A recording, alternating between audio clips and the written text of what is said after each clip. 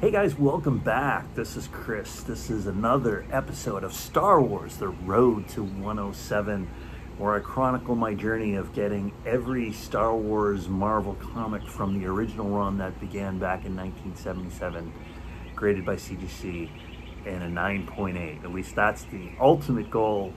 Will we get there? I'm not sure. It's a 4-year goal, 2 years in.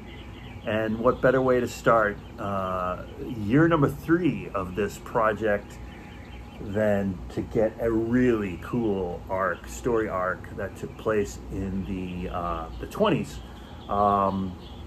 Issues 20s in the 20s started with Valance the Hunter and culminated with this book, Star Wars number 29, from November of 1979.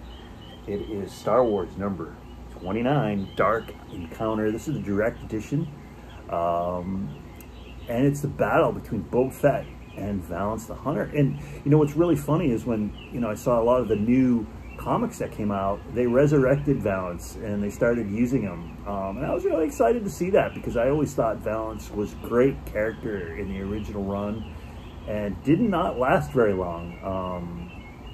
So it was great to see Valance make a triumphant return to the Bounty Hunter series, the modern Bounty Hunter series, because he's such a really interesting character. And this is a great addition for me to add to my comic book collection.